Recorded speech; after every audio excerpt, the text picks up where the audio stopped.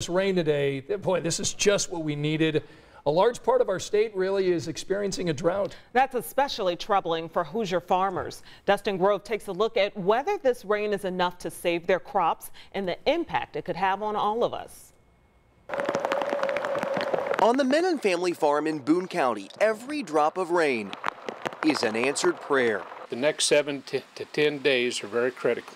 It'll make or break this year's yield. 1,200 acres of corn and soybeans, like crops across much of central Indiana, trying to grow in the middle of a drought.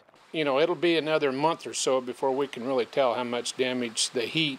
Probably the heat has been the worst thing. It has been a tough season. A lot of crops were planted late because of the cold temperatures and, ironically, too much rain earlier this season.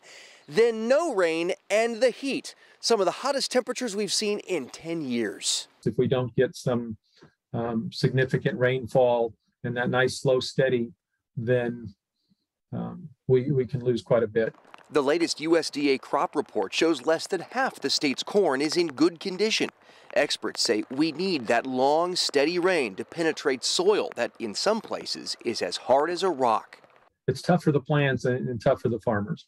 And without more rain, it could be tough for us too. Smaller yields will mean higher prices for livestock feed, which could mean higher prices at the grocery store.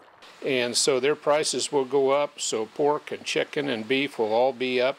In his 44th year of farming, Menon has lived through it all and calls it a way of life. You have to be willing to accept it, the good and the bad. And accept that there's only so much he can do now, but keep praying for more rain. We've done all we can do, so it's not up to us now, it's up to God.